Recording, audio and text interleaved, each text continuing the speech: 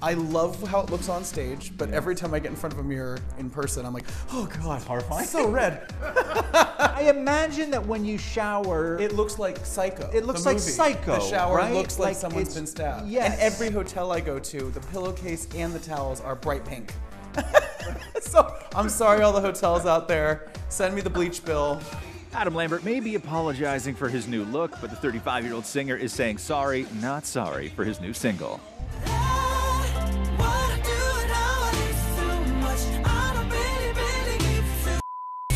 It's such a great song to just empower people and just sort of give them the permission to not be so concerned with outside judgment. I got that magic you call OCD. Is there a full album coming? There is a full project coming. Full project. So I don't know exactly how that's rolling out yet. I'm still deciding. Oh, really? I have some good ideas, but there is music. Yeah. And it's finished, and I love it. I think being with Queen for the last couple of years has kind of finally really rubbed off on the project, and I'm kind of returning to the spirit of glam rock that I started out with. When you are on the road, I don't know what your social life is like. I am always mingling. Are you mingling? Singling and mingling. Yeah? That's Nice. You know, I try to save as much of my energy as I can for the show, as needed.